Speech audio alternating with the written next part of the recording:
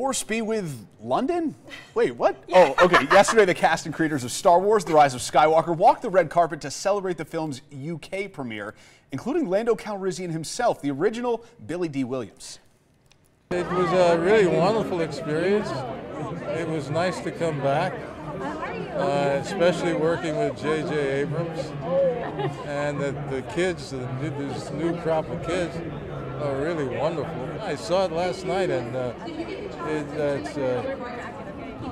besides all of the action thrills, I mean, it's like an emotional roller coaster ride.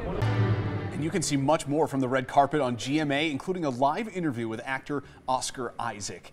In typical Star Wars fashion, of course, they invite the stormtroopers out to the red carpet. I love it. They got everybody. I cannot wait for this movie. I can't wait either. And you wonder, I mean, now the critics are sort of starting to come out with all of their thoughts on the movie. And it does seem like most people are on board with it. They say that it's kind of a nice, it ties up a lot of loose ends and gives the people what they want. Well, I think the last one was just a slight disappointment, if you ask me. That's my opinion. So I think that they have some work to do to make sure they do tie up those loose ends in a nice way. As a non-Star Wars fan, I actually was impressed by the last one. I liked it. I thought it was entertaining. Okay. But nobody cares what I think. Different strokes for different folks. There you go.